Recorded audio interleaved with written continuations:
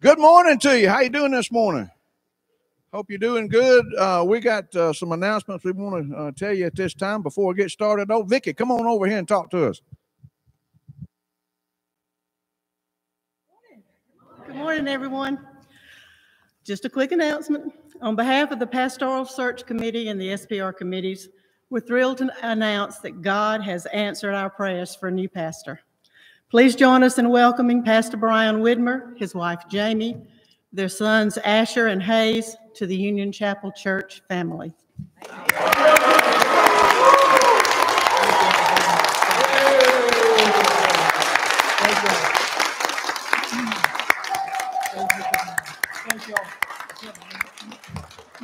And I want to say a special thanks to the Pastoral Search Committee. They've done an awesome job. Their job is not finished. There's a lot more work to do for them and for all of us. So keep them in your prayers. Keep Pastor Brian and his family in your prayers. See you every Sunday to come. Thank you. Okay, let's give Brian a hand again. Congratulations to you, Brian. Thank you. Thank you. It is good to see everybody in the house of the Lord today. So glad you could come worship with us. For those of you who are watching online, we appreciate you tuning us in on the YouTube. For those of you who are listening by the way of radio on 102.5 FM, that is WKUN, and also on AM 1490 WKUN. And I think by next Sunday we will be streaming as well on WKUN.com. So we're looking forward to that. So this church has a lot of ways to reach people, whether they're shut in or at home or just can't make it to the service. So if you want to go back and listen on the YouTube, I know anytime during the week, that's always good to know. Good to know. But we appreciate everybody coming.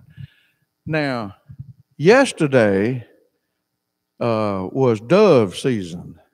If you live out here in a rural area like we do, it's dove season, but it was also duck season yesterday. You know, I see a lot of people wearing red in here today. Where'd y'all find all that red at? Dan Lanning, the head coach of the Oregon Ducks, who, you know, used to coach here at Georgia for 2 or 3 years. I think he's almost ashamed to go back home. I'd be ashamed to only put up 3 points. But anyway, Georgia looks like they're on the road to another national championship. Of course, Nick Saban would have something to say about that. But anyway, we enjoyed football season kicking off.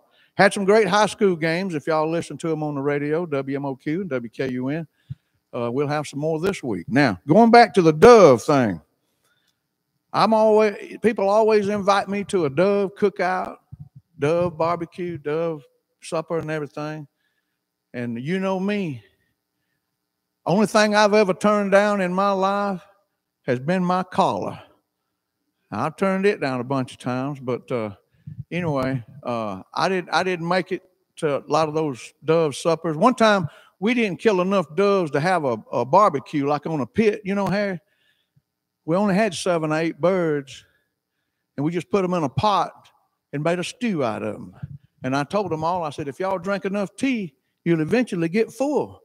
So we've been there. My first dove I ever killed in my life, my daddy took me dove hunting. I'd been shooting with a BB gun. And one year he said, son, it's about time that we get you a shotgun. And he took me down to Peters and Foster and bought me a 410 shotgun. And we went and shot doves, and my daddy hit one, and it went down in top of a pine tree, 40 foot tall. And my daddy said, run down there and kill that bird. This will be your first dove you ever shot. I run down there, and he hollered and said, can you see him? I said, yeah, I see him, Daddy. He said, well, shoot him. But what he didn't know was the bird had fell 30 foot from the top of the tree, and he was only about 5 foot above my head. And he kept saying, shoot him, shoot him. So I shot him. Nothing but feathers come down. The only thing left was a hind leg. And I picked it up and took it back to him and said, here you go, Daddy. My mama cooked it, and that's what I had for supper that night. Okay, that's enough about the dove shooting. Anybody else got any announcements? Becky, you got choir practice. 7 o'clock Wednesday night. If you want to be a member of the choir, Harry? Next Saturday, we're having a work day, so there's several things we need to get done right here, y'all. We need to spruce it up. We've got homecoming coming up the next Sunday. So next Saturday from 9 till noon, if you can come out and help us spread pine straw. I've got a load of playground mulch, new mulch to be spread on the playground. It'll be here before Saturday this week, so we can get that done. So anybody can come out, bring your rakes, wheelbarrow or shovel or pruners or whatever you want to come on. Just come on out around 9 o'clock Saturday morning. Okay, you counting on everybody being here, okay? Somebody else, Cindy, you got an announcement? Yeah, but it's actually going to be the 25th. Kenneth and I are out of town next week, so there is a crosswire. Okay. Also, starting this Tuesday night at 7 o'clock is our youth Bible study at the house again. Youth Bible study at Kenneth and Cindy's house Tuesday night. Okay. Be there, be square. Okay, y'all got that. Men's breakfast out here in the fellowship hall, 7 o'clock Wednesday morning. Don't forget that, okay? Start your day off right with prayer and with breakfast. Glenn. Men's club this Thursday night. Low Country Bowl. Danny Ather. Okay, all right. He's got the recipe that nobody else has got. Okay, we'll look forward to that. This Thursday night, 7 o'clock. Okay, let's stand and sing our opening hymn. And let's everybody stand up. This is an old-time tune, goes way back. It's a traditional tune. Don't know the writer because it's come from the old country over in England. We're going to sing it. The words are on the screen. You've heard this many times, but we're going to sing, Give Me That Old-Time Religion. Give me that old-time religion. Give me that old-time religion. Give me that old-time religion. It's good enough for me. Makes me love everybody. Makes me love everybody. Makes me love everybody. It's good enough for me. Take us all to heaven. It will take us all to heaven. It will take us all to heaven. It's good enough for me. That old-time religion, give me that old-time religion, give me that old-time religion, it's good enough for me.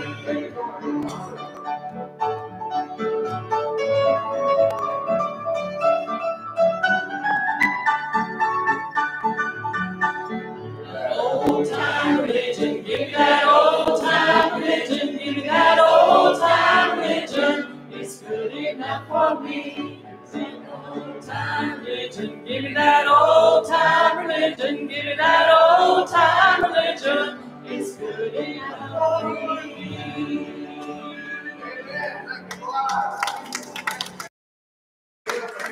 Old-time religion, how about that? Let's sing one out of the celebrational hymnal now, number 502. We're going to sing the first and third verse on that. In my heart there rings a melody.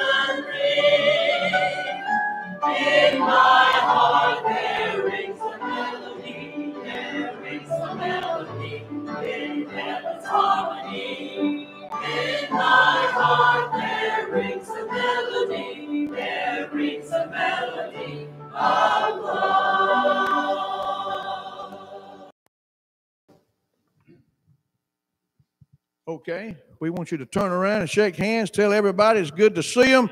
Ain't it good to be in the house of the Lord?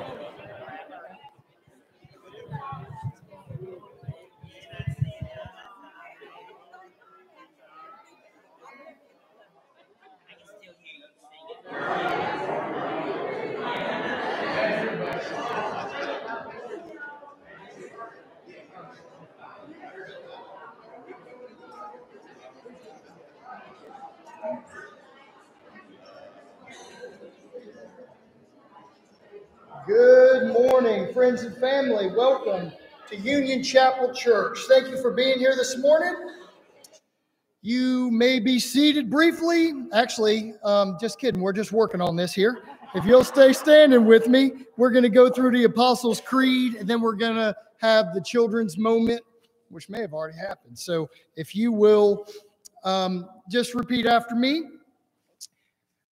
With me, please. I believe in God, the Father Almighty, maker of heaven and earth, and in Jesus Christ, his only Son, our Lord, who was conceived by the Holy Spirit, born of the Virgin Mary, suffered under Pontius Pilate, was crucified, dead, and buried.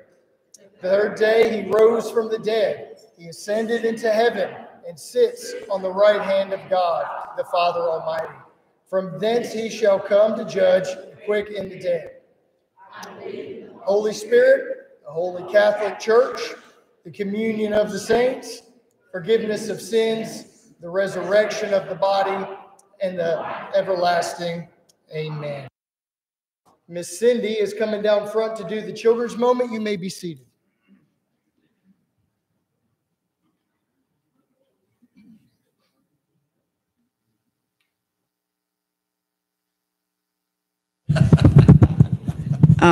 David don't want to share the red one anymore. All right. Come on, Palmy. Have a seat.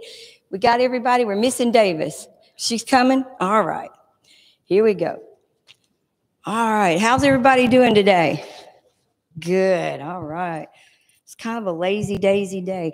Miss Cindy brought something with her today. I brought some of my favorite stuffed animals that I just love. Look at there. Got my goat. Get your goat. That's funny. Okay. Got a moo cow. All right. Yeah. What else we got? Oh, Lord. Got another goat. I got my bunny. I got my wolf. I'm missing something. Oh, I'm missing the sheep. Okay. He's somewhere, y'all. We got to find that sheep. Where's he at? Oh, man. That's my favorite. Where's my sheep? Where's my sheep? Do y'all see him? Do you see him? Where's he at? Where's he at? Oh, there he is. Cool. Now, the day is good. You know, if Jesus was looking for a sheep, you know what he would have done? thrown him over the back like this, and he'd have hollered and said, "Hey, everybody, we're going to have a party. I found my lost sheep." That's kind of silly, isn't it? You think, my goodness, probably they had 99 more sheep, but why worry about that one? Because that's who Jesus is. We're all his sheep. Did you know that? Yeah. That'd be like little Davis. All of a sudden, we miss little Davis. We'd all be looking hard for that little sheep, wouldn't we? Yeah. You did? Yeah, those little sheep can get in crazy places. So we have to remember, in the book of Luke, it tells us how even though there's 100 sheep, if even one is missing, Jesus is going to look for it. And we are those little sheep, and we get lost. You know how we get lost? It's okay. Is that we don't talk to him? Do y'all pray to Jesus all the time? Talk to him? Do you read his word? Do you go to church? See, all of those things, and when we get away and we're not talking to him, we're little lost sheep. But he's standing there. He's always looking for us to come back and to talk to him and to read about him and to tell others about him.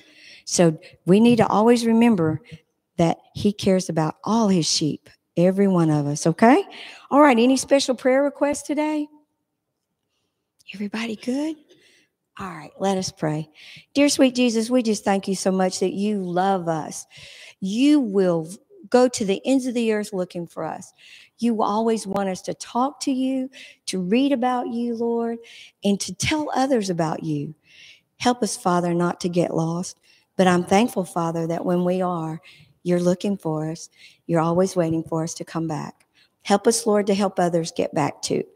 Thank you for your love and your guidance and all your many blessings. In Jesus' most loving and precious name. And all God's sweet children said, amen. Thank you. And hey, guys, we miss you. We want to see you here. You're our little lost sheep.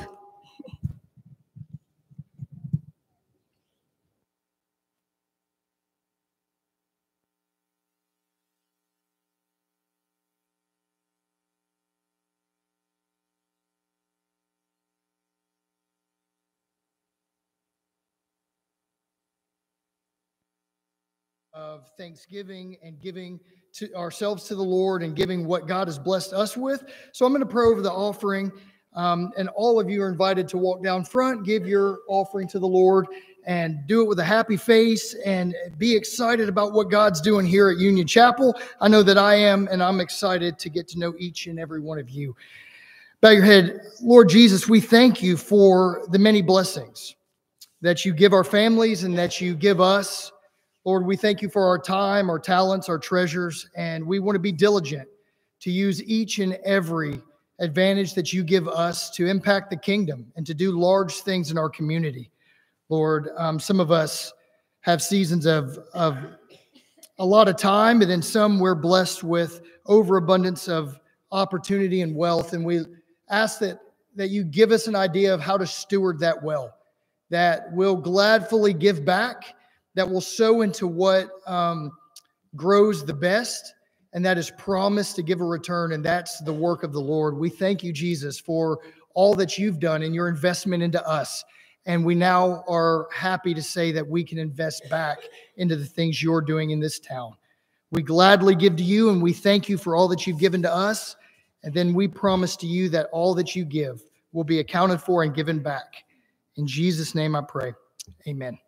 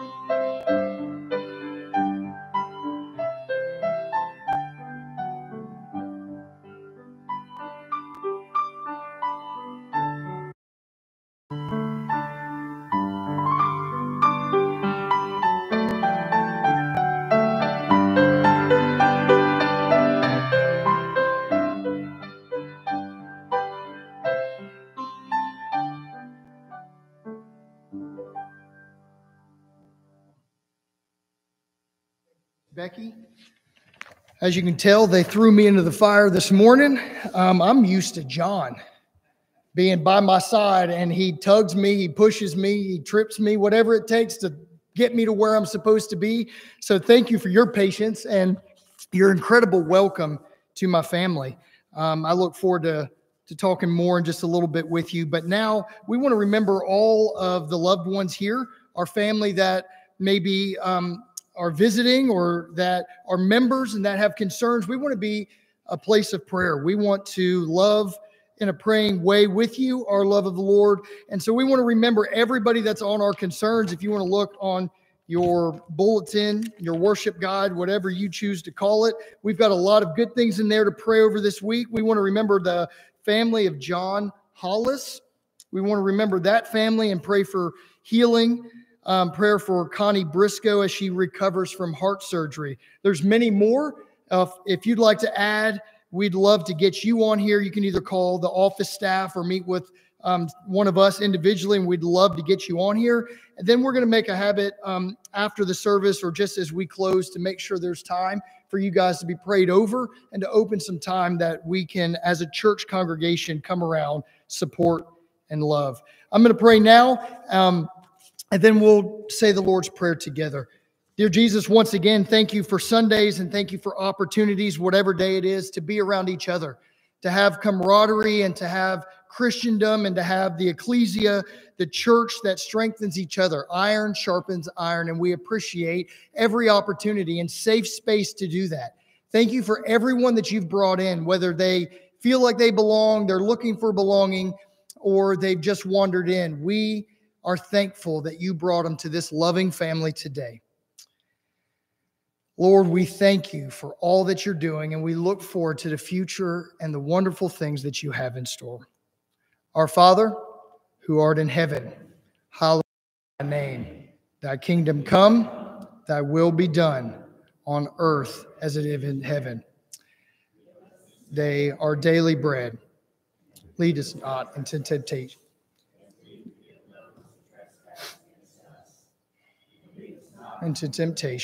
But the power and the glory forever. Amen.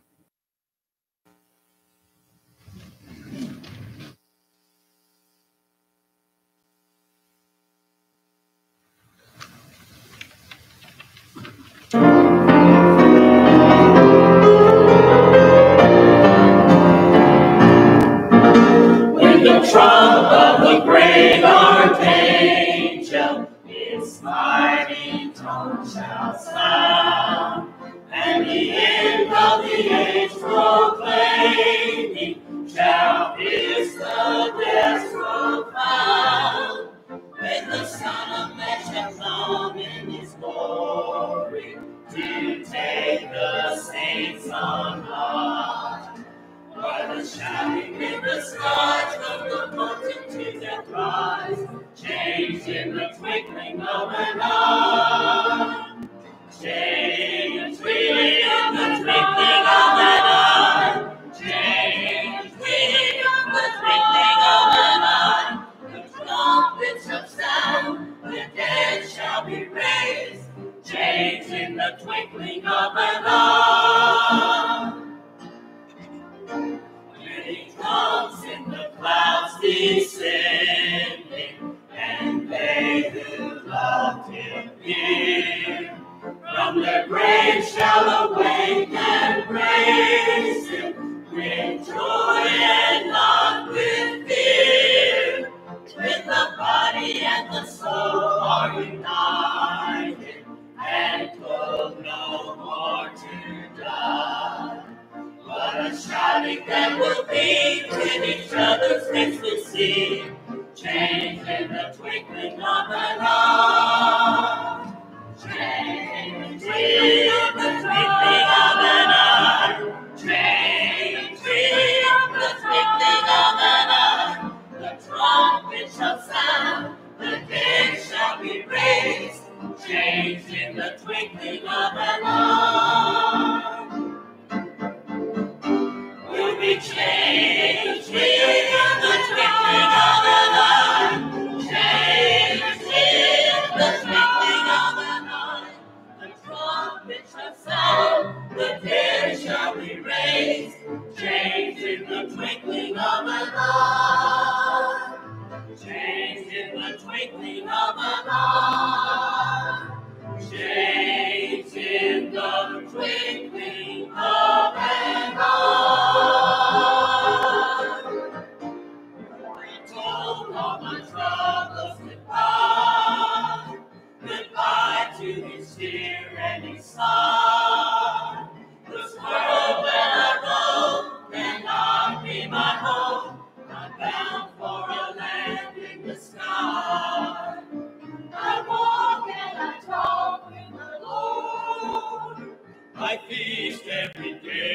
on His word. Heaven is near and I can stay here. Goodbye, world, goodbye. Don't you weep for me when I'm gone, 'cause I won't have to leave here alone. And when I hear the last trumpet sound, my feet won't stay on the ground. I'm gonna rise with a shout, gonna fly. I'm gonna rise with my Lord through the sky. Heaven is near and I can stay here. Goodbye, world. Goodbye, world. Goodbye. Heaven is near and I can stay here. Goodbye, world. Goodbye, world. Goodbye.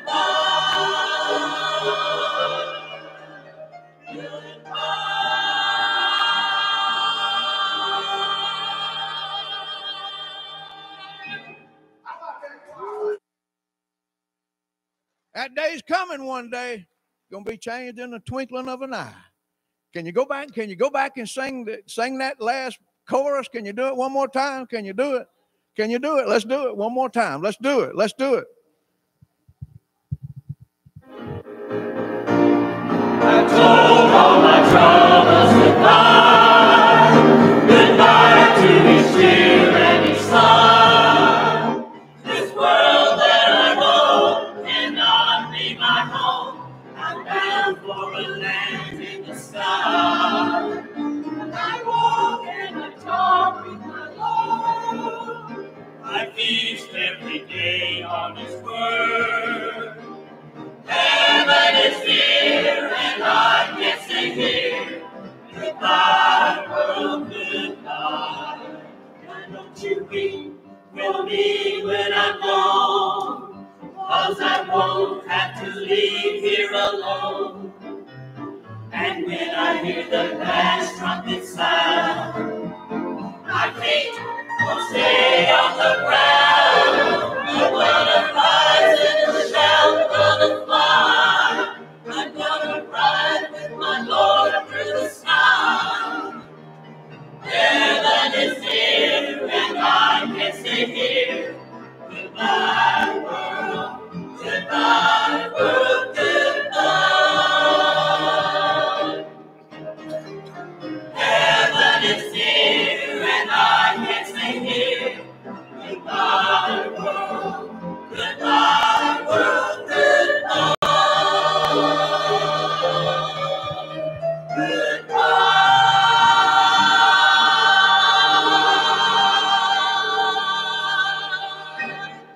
Amen. Amen. Give them a hand again. The Union Chapel Choir. Thank you. Thank you so much.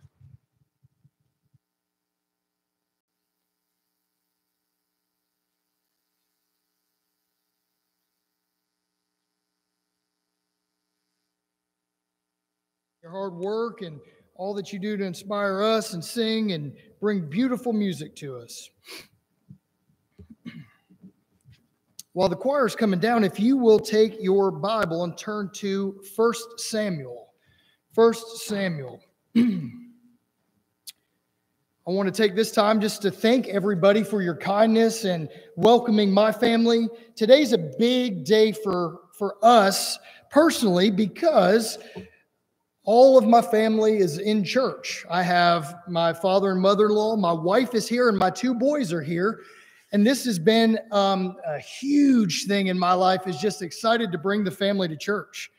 I'm excited to be all in one place and having a 4-year-old and a 1-year-old and kind of teaching here sometimes and going there. We've been split up for a portion of our time on sabbatical. So you guys have provided a place for my family, a home to come together. And so I'm just overly joyed and grateful for Union Chapel. All that's been here, all that you've done has paved the way for this day for us to be together. And your kindness to my family will never be forgotten. I want to tell you from the bottom of my heart that we're excited to be here. We're excited to be with you.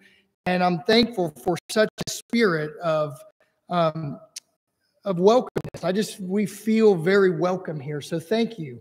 That's not something that happens overnight. That's a long time coming. And that really shows the heart of the Lord. Thank you so much. 1 Samuel chapter 17 is where we'll be today. We started off, when I first came, we were kind of looking at 2 weeks. So we grabbed into Ephesians, and then we looked at last week, Samuel coming in to anoint David as the new king. Saul was kind of displaced, or he's there, but God's saying, I'm done with you. And we looked at big pictures and small pictures. We looked at there's a large thing going on, and then there's some small things going on. I looked at the conversation that even when people are rejected of men, usually those are the ones that become beloved by the Lord. That David's years away from family, or not in the home, or not included, were not wasted times. They were training times. And that his public anointing was from a cultivation of private encounter. That his encounters daily with the Lord is what led to the big public anointing in front of his family. If you remember, Samuel had all of Jesse's sons, all 7, minus 1, come in and parade through, and God did not choose to anoint them, but they brought this last younger boy in, and God said, that's the one that's going to be my chosen. He is a man after my own heart. David's known as the man after God's own heart. This public anointing, this public display came from a day in and day out life lived for God. I'm going to ask you to turn to 1 Samuel 17. We're going to read a good portion. We'll be all over. There may be some things on the screen. If you have a Bible, please open it up. If you look on a phone or a tablet, jump in. Verse 1, now the Philistines gathered their army for battle, and they were gathered at Soka, which belonged to Judah. Verse 3, and the Philistines stood on the mountain on one side, and Israel stood on the mountain on the other side, and there was a valley in between. And there came out from the camp of the Philistines a champion named Goliath of Gath, whose height was 6 cubits in a span. He had a helmet of bronze on his head, and he was armed with a coat of mail. The weight of the coat was 5,000 shekels of bronze. And he had a bronze armor on his legs, and a javelin of bronze slung between his shoulders. The shaft of his spear was like a weaver's beam, and his spearhead weighed 600 shekels of iron. And his shield bearer went before him, and he stood and shouted to the ranks of Israel, why have you come to draw up for battle? Am I not a Philistine? Are you not servants of Saul? Choose a man for yourself and let him come down to me. If he's able to fight with me and kill me, then we will be your servants. But if I prevail against him and kill him, then you shall be our servants and serve us. And the Philistines said, I divide the ranks of Israel this day. Give me a man that will fight together. When Saul and all of Israel heard these words of the Philistines, they were dismayed, they were scared and greatly afraid. Verse 45, then David said to the Philistine, you come to me with a sword and with a spear and a javelin, but I come to you in the name of the Lord of hosts, the God of the armies of Israel, who you have defied. This day the Lord will deliver you unto my hand. When the Philistines arose and came and drew near to meet David, David ran quickly towards the battle. And he met the Philistine, and David put his hand in his bag and took out a smooth stone and slung it and struck the Philistine in the forehead, and the stone sank into his forehead, and he fell on his face to the ground. Let's pray. God, open your word. Lord, allow us to see it and it to see us. Allow us to hear from you and you to hear from us. Point out the things under a microscope in our lives that need to be changed to be more like you. Lord, allow us to learn from other men and women in the Bible, stories that are factual and true, that will shake us to the core and make us more like you. We look for your guidance, we look for your protection, and we look to learn today. Thank you for your perfect word that's inerrant, that's been written thousands of years ago, that still lives and divides our soul and spirit and lets us know the way we should go. Thank you for your spirit and your communication for those around that we can bounce ideas off of and work through this spiritual journey together. It's in Jesus' name I pray. Amen.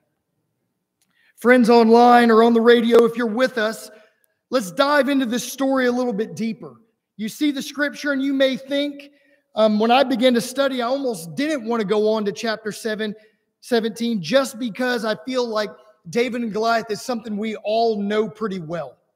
Either you've heard it in a sports analogy, you've heard it in Sunday school or in some kind of a Bible class, a Bible setting, if you haven't already heard it in church. And we might think for a moment, man, I know that. This little kid comes, he has a sling, he does something really wild, he slings a rock and kills a giant and becomes a hero. Yes, that's the story, but there's much bigger things going on here. And I'd like to kind of take you through the storyline in the history of time. In the beginning of 1 Samuel, in chapter 4, the Philistines come and pick a fight with Israel, and they beat Israel single-handedly. They kill the priest's sons, and they take the Ark of the Covenant captive. They steal this ark, and this ark is carried everywhere. It represents the goodness of God. It represents his presence with them, and the Philistines thought they could take it and simply do away with Israel, but God had bigger plans. In 1 Samuel 13 and 14, the Philistines again tried to pick a fight, but the Israelites prevailed over them and beat them soundly. No doubt during this time, there's conversations of Samuel having a fallen out with Saul and Saul not being the leader he needs to be and God beginning to move away. So it seems like a perfect time for the Philistines to come back and get revenge. Part 3. They're ready to get what they've been fighting for, and that's defeat over the Israelites. They think they have a pretty good game plan. They think they got this massive guy, Goliath, that if he can intimidate and with arrogance curse God and God's people.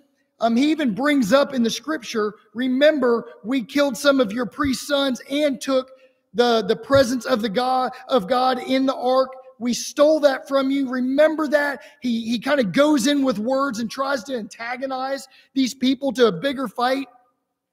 Saul and the Israelite army were terrified. They were scared to death. They saw this gargantuan man, this big guy, this battle-hardened champion, and they were scared. The irony is, if you remember, Saul was chosen because of his stature, because of his fighting ability, because he was at one point a very high-end fighter himself. This went on for 40 days. So if you picture it, on the west coast of Israel, going towards the Gaza Strip in Palestine, there's one huge mountain range that cuts through, and there's a lot of little mountainous areas. We talked last week about Bethlehem and Hebron and some of these towns that were cut in and had roads. The Philistines are coming up the road. They're on enemy territory. They're in Judah. They're in Israel's home, and they're telling them, we're coming to battle. And this stalemate where one side, the Philistines, they're meat and potatoes. They're good part of their army. They have chariots, and they're really good at fast, quick, surprise, and hard fighting. But you can't really cruise a chariot through the mountains. You can't really go in quick, and you've got to be super nimble. And I don't know, I wasn't there, but I don't see a 10-foot guy sprinting and moving and ducking and being real good at getting in and out of some of this rocky terrain. And then you have the Israelites, who were a smaller, more tactical. They had bows and arrows, but with all of the undulation and the ups and downs, it's really hard to get a good shot. So you kind of have this situation painted that both people didn't really want to fight, but they were ready to fight, but there really wasn't a good place to have this battle. So for 40 days, they just go back and forth, maybe small skirmishes or just talking back and forth, until Goliath finally says, you know what? I'm going to challenge them. Who in their right mind would come against Goliath? If he shows up against the most faithful people, I'm sure they would run. But he didn't account for a little boy named David. He didn't account earlier in the chapter that he would get close to Saul, even though he's his successor by playing his harp and doing things for Saul and serving. He would go home and keep the sheep for his father's sheep. Then he would be asked at the end of this to bring food to his brothers. They're camping out for a long time. There's not a lot of food to go around. They're getting, I said in first service, the word hangry. It's kind of when you're hungry and angry. When you get kind of super hungry, your emotions start going and you start getting fired up a little bit. David didn't give in to fear or doubt because he remained faithful and busy about his work. Remember, what's celebrated in public is made, cultivated, and stewed in private. What is practiced inside will always be promoted outside. If I had a Coke up here, a Coca-Cola Classic, a red can, and I shook it up real firm and then popped the top, you would expect one thing to happen. You would expect a Coke, dark brown substance to spew out. That's what happens. Now, if I did that and popped it open and orange Fanta or a Sprite came out, you would think I'm a magician or I did a trick or something different is happening. You see, what happens inside when shook, when things come, is what explodes outside. So here, David is being challenged, but what comes out loudly is what's silently been devoted every single day. David, like I said, didn't give in to fear because he was busy. I find that personally, I don't know about you, you may be way ahead of me in the spiritual journey, but I know for me that usually when I have time to complain or time to be upset, usually it's when I'm not about the work of the Lord or the busyness that I need to be doing. I find myself when I'm working or diligently going after God and the things that He's asked us to do, that usually my head's down, I'm plowing, I'm doing His work, and I'm not really that worried about what everyone else is doing. I see David not overcome with the things around him because he was steadfast in the things inside of him. Pick your battles. I remember hearing that growing up, and I never had any idea what pick your battles really meant until I got married. Then I learned quickly there are certain battles that you should pick. That only got me ready to have kids. And then I really found out what pick your battles means. And so for the last 15 years of marriage and the last 4 years of being a father, I've learned to pick my battles very well. There's several battles in this chapter that I want to call out quickly. There's a reoccurring issue with Israel. There's this thing with Israel where God keeps delivering them. He gives them food when there is no food. He guides them when it's dark with a pillar by fire. He's doing incredible things, but Israel, like you and I, has a short-term memory, and they keep forgetting and going back to this fear and doubt issue. Then there's an ongoing family battle with David, and I'm sure he's dealing with some inside insecurities as well. If you look at the reoccurring issue with Israel, in Scripture, we see one continual thing, and that's Israel has a problem constantly with the size of their opponents. If you look early in the Old Testament, you see God says, Canaan land is this beautiful, incredible property, and it's yours. I've made it for you. Israel, go get your land. And they send spies to check it out, and they're like, it is truly the best of the best, the most beautiful fields. It has, fruit the size of Volkswagen Bugs. Like, this is the biggest, most plentiful place I've ever seen. And someone goes, but wait, do you see the size of the inhabitants? Something really interesting. The people that were in Canaan, the large people there came from the same origination of Gath and that family line that Goliath ends up coming from here. It's the same group of people that had this deformity and a tumor on their brain that allowed them to grow bigger than everybody else. I see that the Egyptian army was so big that they were scared to death. And now Goliath stands up and they're like, yet again, why can't we get just some normal folks to fight with? Why can't it be easy? Why can't we just have somebody, pick on somebody your own size? But that's not the case.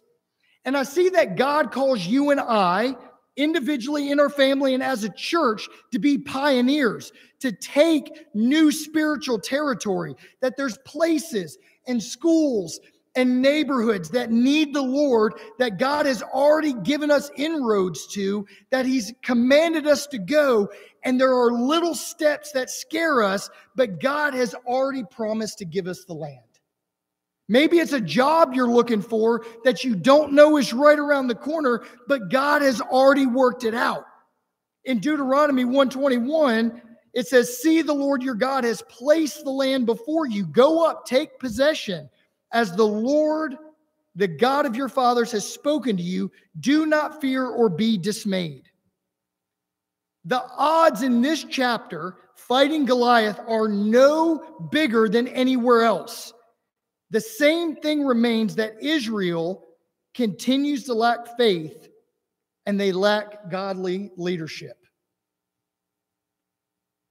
God is not limited to a number of warriors.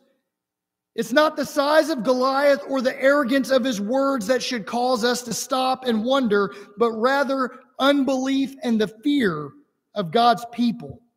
My question to you is, who do we fight for? Who do we fight for? Are you often discouraged, as I am, by the size of the problems we face?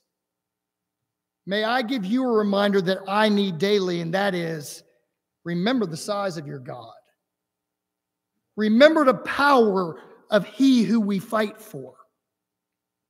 There's an ongoing battle in the family. If you remember last chapter, all 7 of the boys are paraded out of Jesse's in Bethlehem, and God doesn't pick them. They choose this young guy to come in. Their youngest brother, he's the 8th, the baby. He comes in, and God says, "That's the one." I'm sure all the other guys are furious because they thought, surely it's me. It's not. They look over all the other ones and pick David. David is told by his father in verse 28 to go and take supplies to his brothers. Now, if I'm living in a camp, if I'm listening and being paranoid, waiting for an army to start war with me, I'm hungry, I'm going to be pretty excited if anybody comes to talk to me. If anybody brings me some food, a Kit Kat, something, a Snickers, like give me something to get me through this, I'm excited. But if you look at what David endures, David shows up with a bunch of goods. And his oldest brother Eliab and the next 2 down begin to make fun of him. They ask, "Why have you come? And what did you do with the little sheep that you have?" And they're belittling him. And then they kind of judge or charge his heart and say that he's evil and he only came to be part of the drama and watch the fight. David showed up to do something good, and the people he showed up for publicly humiliated him. Whether your current hardship is spiritual or physical, I want to share with you this morning, I feel like God wants us to know that God cares about them all. He's not only about spiritual matters, He's also about emotional, physical, financial matters. God cares about His children. If it's work, if it's money, if it's kids, nothing takes God by surprise, and God cares about you, me, and all of our heartache. Then I see 2 guys that kind of come to the forefront, David and Goliath. Goliath is speculated to be 9 foot 9 inches. That's a big boy. His spear, the end of the spear is 15 pounds, and his armor alone weighs 125 pounds. That's a lot of weight. That's a heavy chain mail to fight. But listen, Goliath was picked as their champion not because of his talent, his calling, or his title. He wasn't set apart because he was a leader in any other aspect than his physical characteristics. Remember what I said, that your physical characteristics can get you the job, can get you the platform, can get you a talent or a title, but your character is what keeps you there. Your character is what sustains that. So Goliath shows up with ability, but he doesn't have spiritual character. David shows up and he tries to put on a bunch of stuff. He puts on Saul's equipment, but it's too heavy. He says, no, I've already done this. I've killed a bear and a lion. Now, if I'm a warrior and I meet with a little kid and he tells me, look, I've got hair from a lion. I just ripped it out of his face. I just pulled out his beard. I wanted to keep it so I'd remember. I'd probably give him full leverage to do whatever he wanted. If he tells me I saw a bear and he came at me and he wanted one of my little sheep, and I said, put up your dukes, and we went to town and I beat the bear, here you go, fight. How is it that hard to understand what David's going through and how God has already blessed him? David sets up, and this is where he begins to calculate. Being careful is being prudent, cautious, or calculating. Careful and fearful can oftentimes be separation. They can be different. They can be separate words. Careful is cerebral, where fearful is emotional. Both are good, but both have their place. Careful is fueled by information. Fear is fueled by your imagination. Careful calculates risks when fear avoids them. Careful wants to achieve success, but fear wants to avoid failure. Careful and calculation is concerned about progress. Fear is concerned about protection. We learn from David that it only takes one to restore the faith of many. Let me say this to you today. I don't know what you're going through. I know what I go through and my family does on a daily basis, but you see a whole country who's fallen off of their spiritual journey because of Saul. One young kid fights one of the biggest battles of his life, and because of his steadfastness, because of his walk with God, it changes the relationship spiritually with the entire country. What you're going through may be bad, and it may be tough. I will not take anything away from that. But what God may be doing is using this in your life to totally change the events in someone else's spiritual walk. He may be using this church and maybe some hiccups or some shakes to do something in someone else's life. What is God trying to restore in your battles? Goliath presented a great threat, but he also presented a better opportunity. You know, the difference between those two, threats and opportunities, fall between perspective. How do we see things? If our faith is in God and our faith is a daily walk, our discipleship is real, we see threats as opportunities for miracles, not opportunities for fear. My question to you, friends and family, this morning is, what life situation has you on the run? What are you dealing with in your life that feels really big or looks gigantic?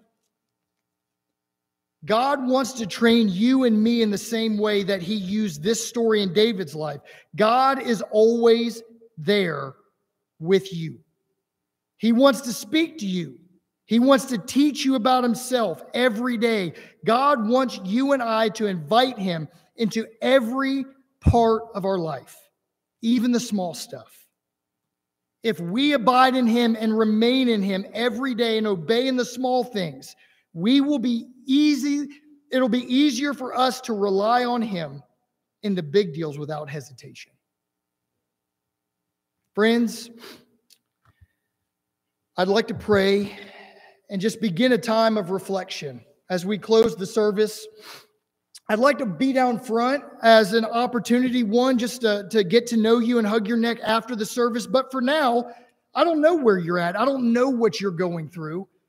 But if today's a day that you feel God telling you, hey, let's walk down front. Brian, I just want to pray by myself.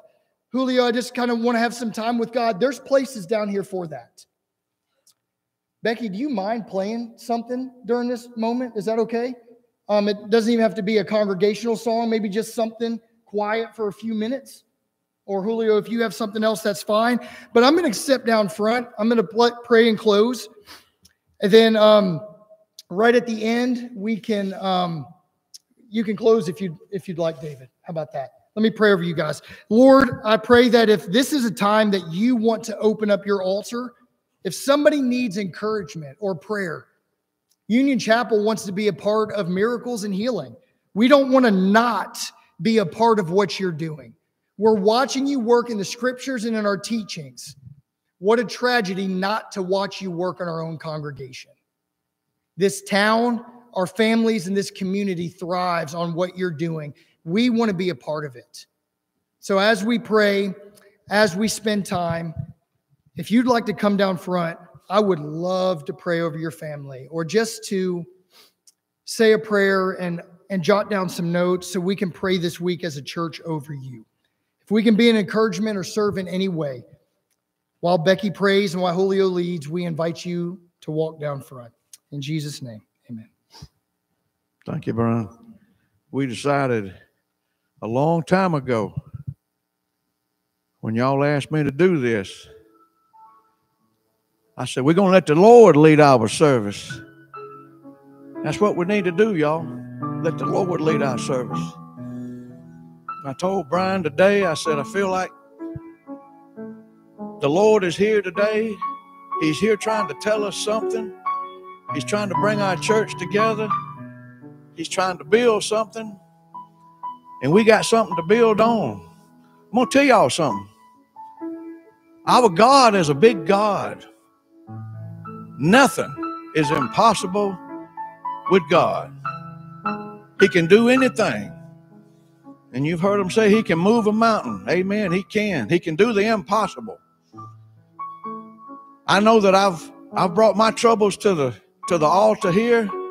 When I was told about 8 years ago I had leukemia, I knelt right there, and the whole church come down here and prayed for me.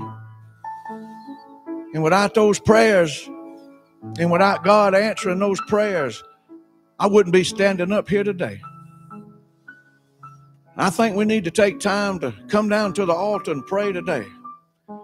Whatever you're going through, whatever your problem is, it's not too big for God. You might have got a bad report from a doctor. You may have some bad news about your job. Family problems, sickness, whatever it is, bring it to the Lord. I'd like for us all to come down here and stand, or kneel, whatever. I'd like for you to come down here today. I don't know what Becky's going to play, but we're going to let the Lord lead our service. Amen? We need to turn our problems over to the Lord because he's the way, the only way out. And as the choir sang that song today, it ain't going to be long, and one day that trumpet's going to sound. Then what are you going to do? But let's all come down here and pray to the Lord. And we're going to just play this by ear and let the Lord lead it. But come on down. If you can't kneel, you can stand. You can stand over here on these steps, lean over on the rail. But come down and let's pray for the healing of this church, this community, this state, this country of ours. We're in a mess, y'all. This country's in a mess. We need to turn all our problems over to the Lord. And let's unite and let's come together. Whatever your problem is today, we're going to give it to the Lord today.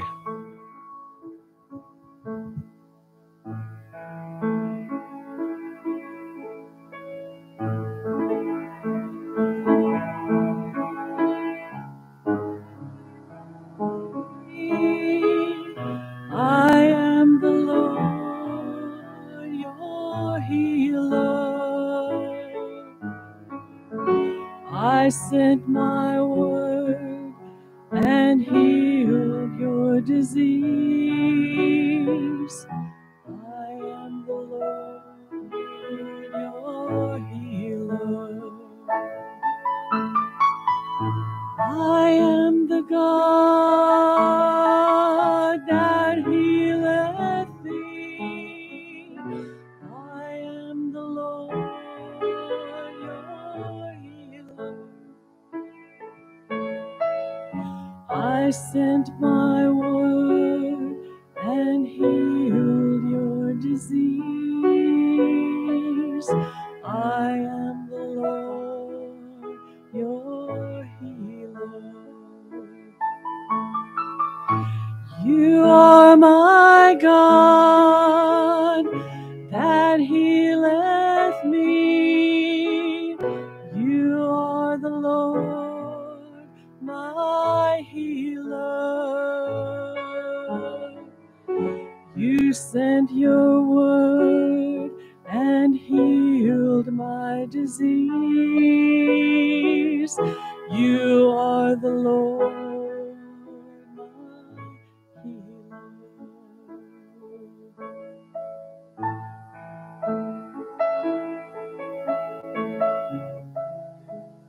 Holy Spirit, thank you for these kind people and their welcoming to my family. And Lord, we return thanks for all that you do. I look forward to the miracles we experience together. I really look forward to hearing about all the things you've done in the past.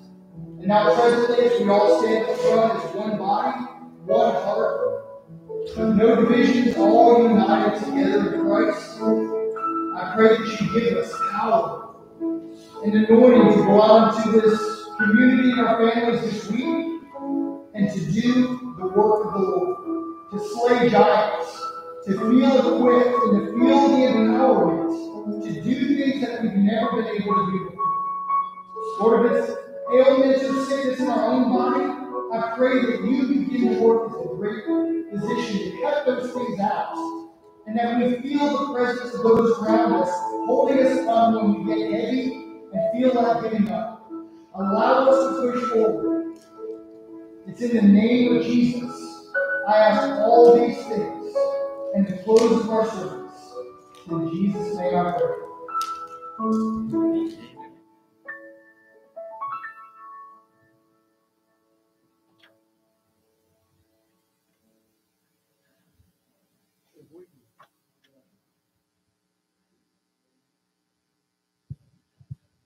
If we can all take our seats, we're going to sing our closing hymn here in just a minute. Amen. Oh, it's good to see this altar fill up today. We all need prayer. You can take your prayer to the Lord because He's the one. He's the one that can do it. Nothing is too big for God. Amen. Nothing is impossible with God.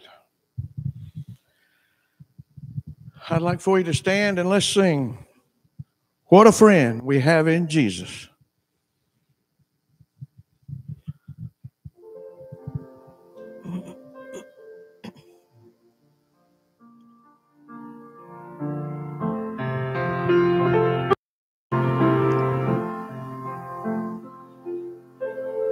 What a friend we have in Jesus.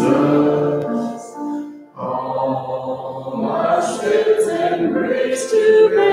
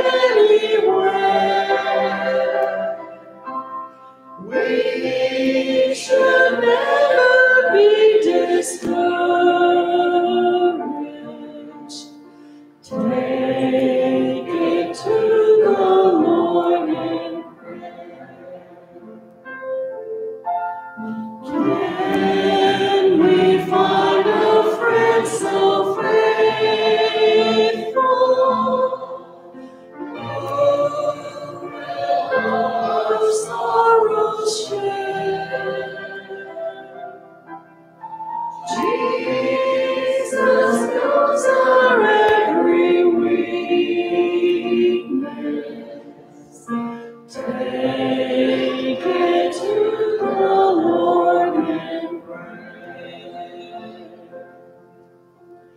Are we weak and heavy laden?